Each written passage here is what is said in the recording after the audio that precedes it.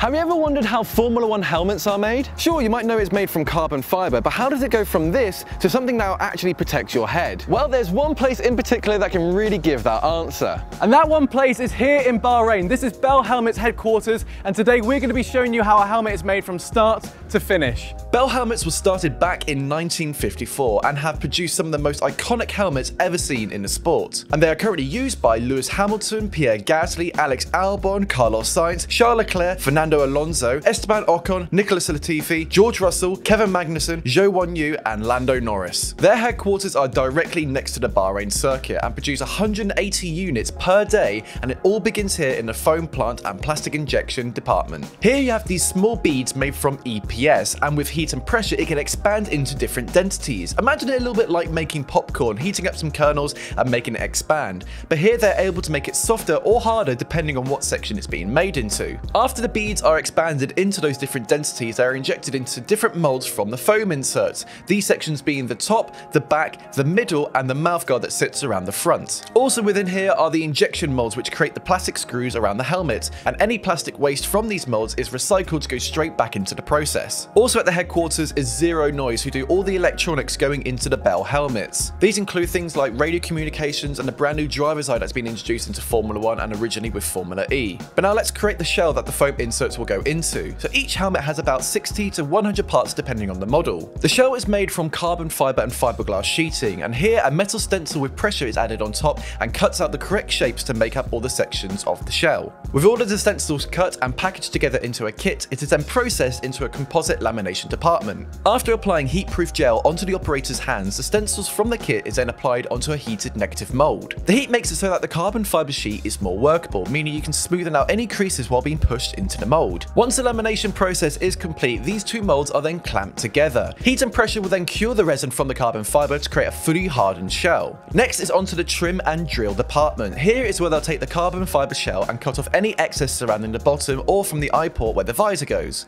It is then put into a case to make the edges more precise when trimming off all the excess. Whilst in the case, it also has all the holes drilled into the shell, which will become the air vents and the connection points to the visor later in assembly. Once all the trimming and holes are drilled, it's onto the sanding and priming stage. The trimmed edges are sanded down first, as the carbon fiber can become very sharp to the touch, but then the whole shell is given a sanding down as well to smooth out any patches of resin that was built up. Here they'll also look for any small holes or bumps which can be covered by filler, which once it's all dried can also be sanded down to blend into the shell. The shells then have a clear coat of primer sprayed across, making it ready to have vinyl stickers and paintwork added. Here they will use silk screening printing for the vinyl stickers going onto the helmets, and these stickers work similar to water applied tattoos. The painting department also covers specific helmets for drivers, where layers of paint is added on and masked off, sanded down and reapplied again. But just before we get onto the final assembly, let's pay some bills and thank today's sponsor, Surfshark VPN. Now, one of the officially licensed Formula One broadcasters is Service TV in Austria, which means that for anyone who lives there, they get to watch the F1 races for free. However, if we went to go to the website,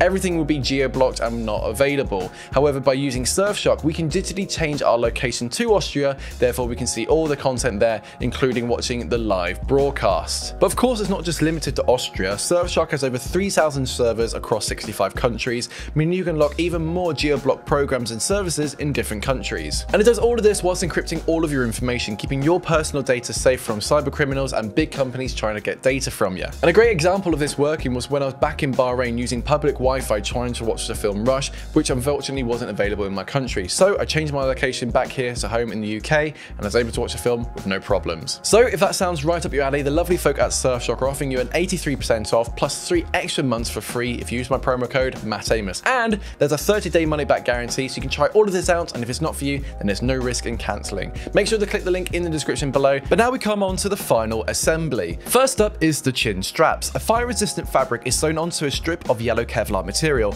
then has soft foam added on the inside to make it more comfortable for the driver. Soft foam inserts are also made for inside the helmet, which are covered with fireproof fabric, which can be customized in a variety of colors. These are glued into the foam protection pieces we saw earlier, and the grooves on this front piece are carved out so teams can add in radio communications. Once all the pieces of fabric are glued onto the hard foam, it's time to assemble the parts into the shell. The first being a small metal mesh being added to the air vents at the front of the shell. The surface is roughed up with a metal brush so that the glue can bind better with the surface. This section of the helmet is to allow airflow within the helmet, and the mesh is to stop anything coming through. Next, a rubber seal is applied around the eye port of the shell to protect the user from any sharp edges and to make a tighter seal when the visor is down. The first bit of the foam protection to go inside is the top, with a plastic liner wrapped around the foam. This is so that once inside the shell, the operator can hold onto the plastic liner and have better control on positioning it, and without it, the operator could accidentally take off any of the glued down fabric. When it's positioned correctly, the liner can then be cut off and removed, and it's a simple process of then adding in the remaining foam sections. The last small bits needed to be added are the bolts, washers, and the visor itself. The visors are molded to fit the curved dimensions, and the operators make sure to sand down any rough sections to make it smooth and easily workable. Once finished, it's then quality controlled, checking all aspects of the helmet are correct.